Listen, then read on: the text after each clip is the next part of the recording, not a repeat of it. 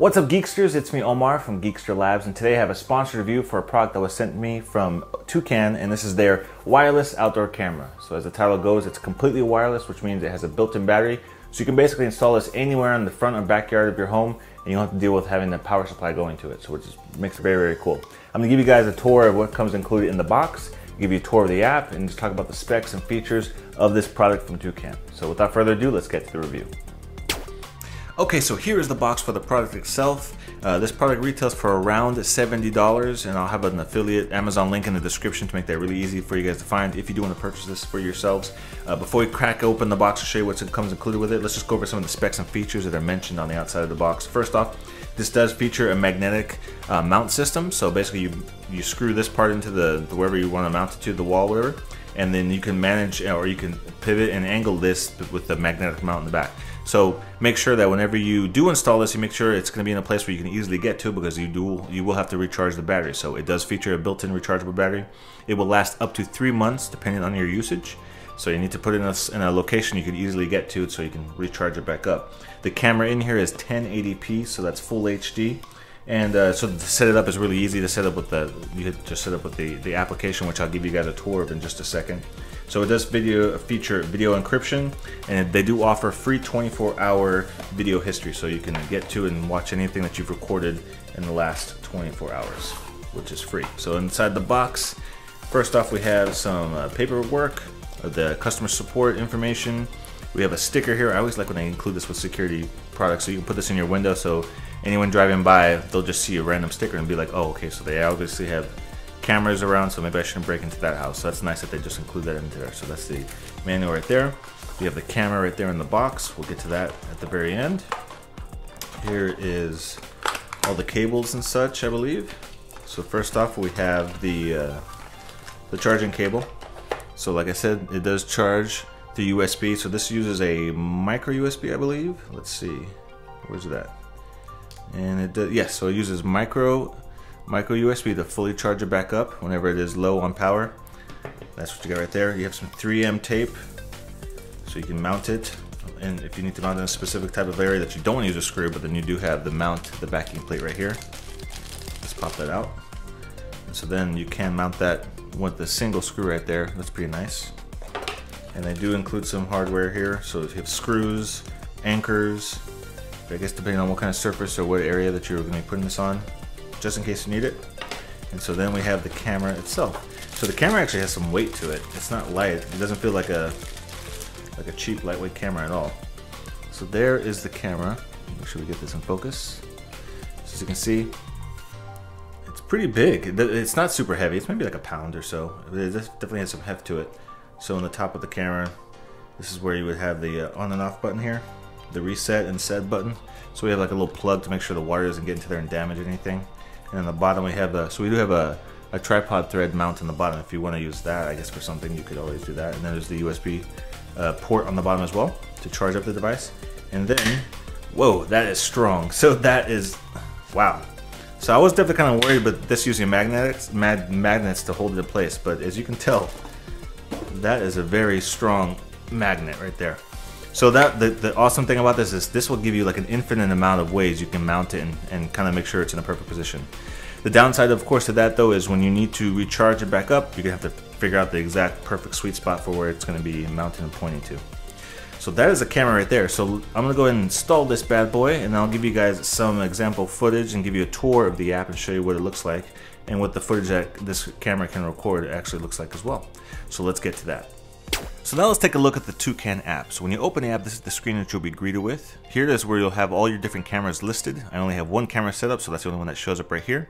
If you want to add more, you would click on that plus sign, and then you could set up additional devices like doorbells and other front and backyard cameras. So on here, you can label it whatever you want to label it. It shows you that this camera is online. The other corner right here, it shows us the battery life. So right now it says 83% battery life, which is pretty good. I've had the camera turned on outside for a little over 2 weeks, and I've only used 83% up, or I still have 83% battery life left. You could there are some ways you can tweak it to where you can have a little bit more battery life, and I'll show you what those settings and options would do to make it last a little bit longer. And then next to that we have the Wi-Fi signal. So since this is right outside my office window, which is pretty close to the router, the bars are pretty high. I got 2 bars out of 3.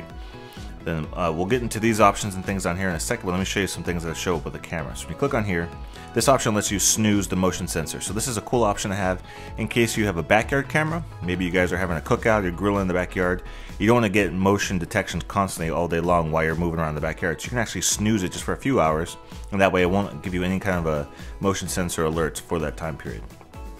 I'm gonna turn it off. And now let's get into the settings for the camera. So when it comes to settings, here's some of the things we have. So we have a do not disturb function.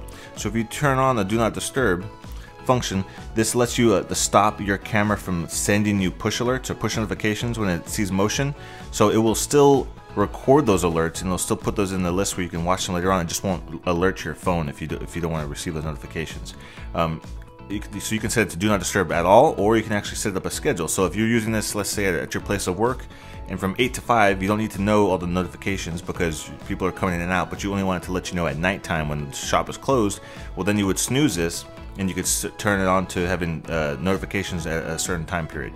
But like I said, this just disables the notifications. It's still, the motion sensor is still being engaged and it's still recording things that it sees.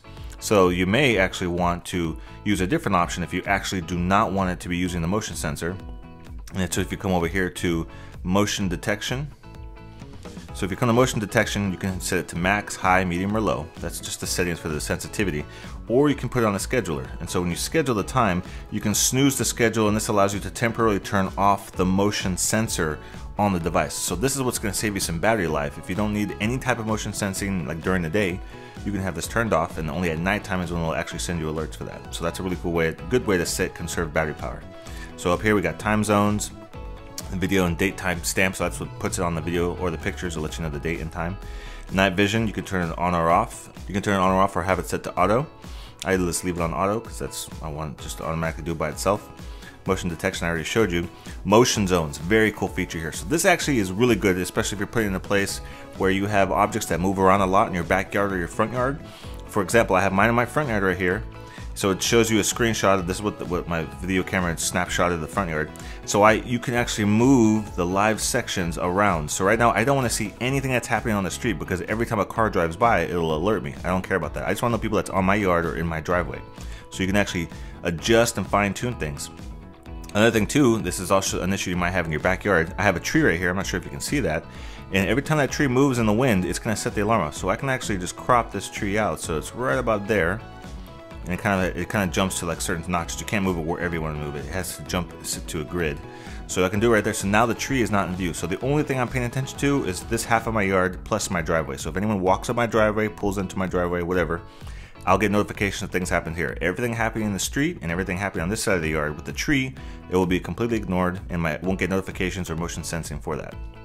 That's really nice. Like I said, if you have stuff in your backyard that's constantly moving around. Oh, I also think too is you can disengage and turn on certain sections. So it doesn't have to be like a continuous section. Like if I want to pay attention to this corner and this part, you just click it and that enables it. But if I make it gray, it ignores it. So you can pick and choose different spots. So like I said, if there's a spot in the backyard, like if you have a bush that moves around a lot, or like a grill cover that flaps in the wind, you can turn that area off so it just ignores it and it won't send you any notifications for those areas. Emergency call, you can have that turned on, set on there. I'll show you where you can get to emergency services from the live view, but that's something that puts it into there. Network just shows you the Wi-Fi signal and the Wi-Fi that you're actually connected to. Battery source is built-in battery because I'm using the built-in battery. It does give you an option to plug in battery, but I'm not using that. Siren duration and event video limit. Those are two pro features. We'll talk about pro features and the tiers that you had to pay money for to get those features. We'll talk about that in a little bit, but this is two options that would open up if you did have the pro version.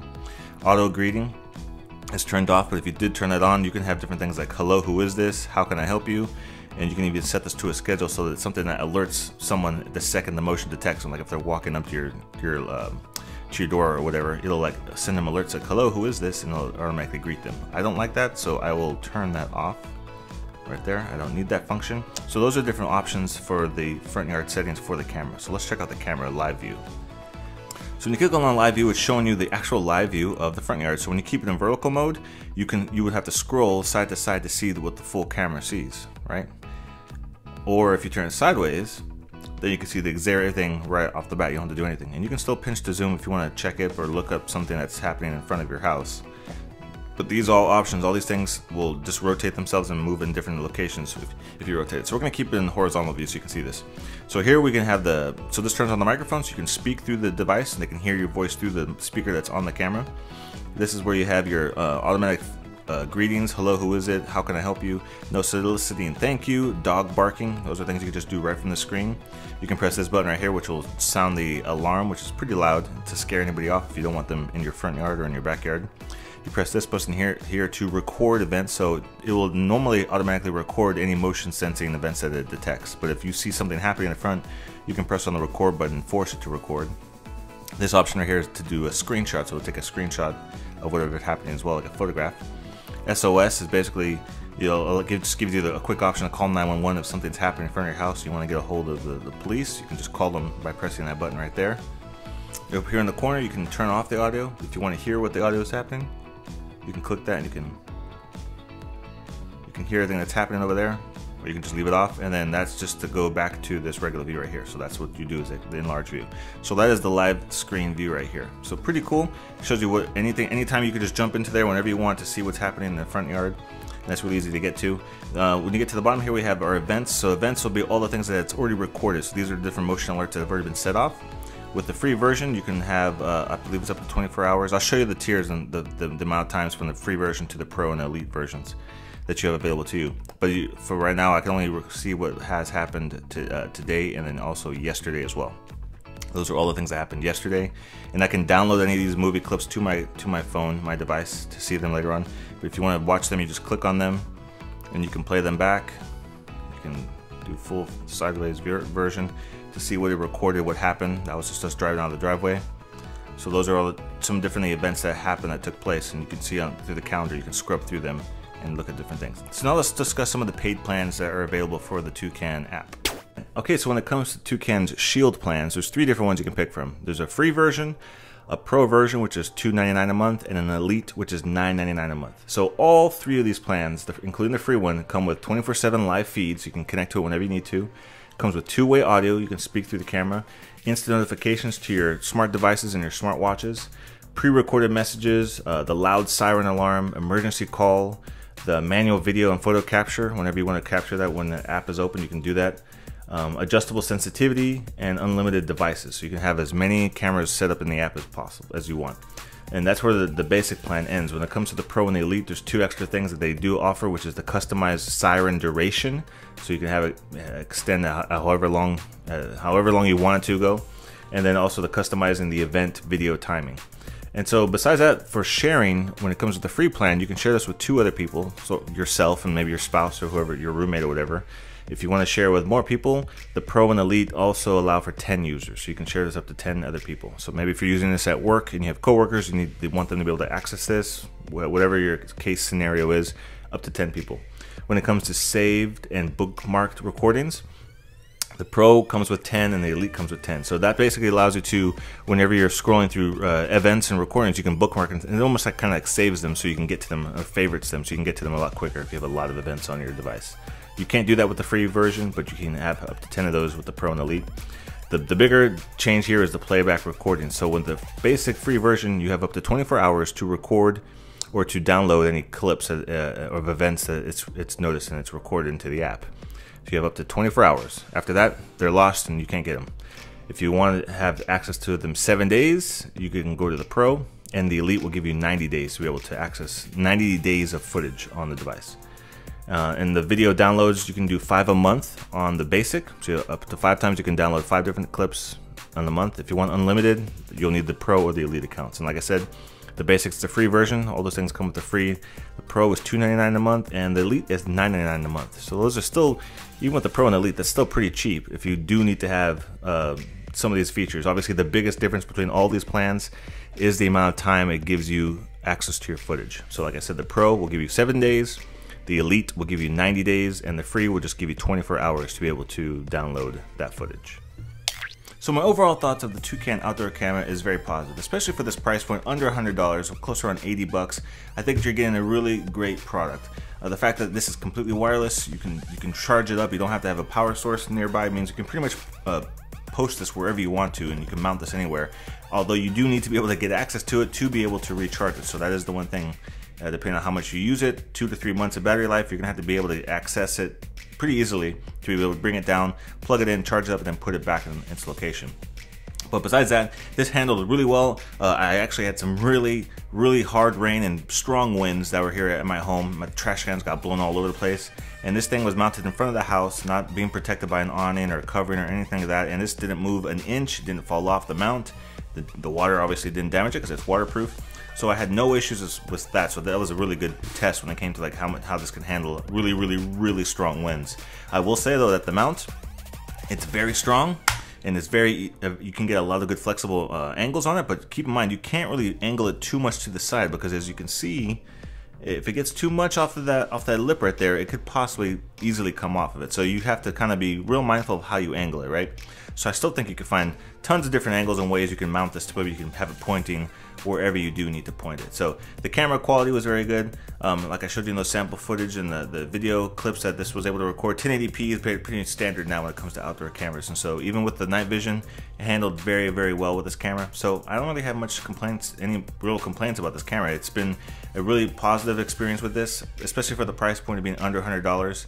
I don't think you can really go wrong with this. The app I think works really well. And even if you don't want to pay for a different tier for a Pro or the Elite plan, you can stick with the free one and should be just suitable and just fine to be able to do what you need to do. So overall, I definitely recommend you guys checking this out if you're looking for an outdoor security camera under 100 bucks. The Toucan outdoor wireless camera is definitely one I would put up there as something you need to check out. So like I said before, I'll have a link down below in the description if you want to check this out and purchase one for yourself. So that is it for me today, guys. Hopefully you enjoyed this video review, and if you want to check out some of my other videos, I got 2 other clips over here you can click on. If you'd like to subscribe to my YouTube channel, make sure you click on my face, and don't forget to ring that bell to be notified of all my new reviews as they get dropped on my channel. And I'll see you guys in the next video review.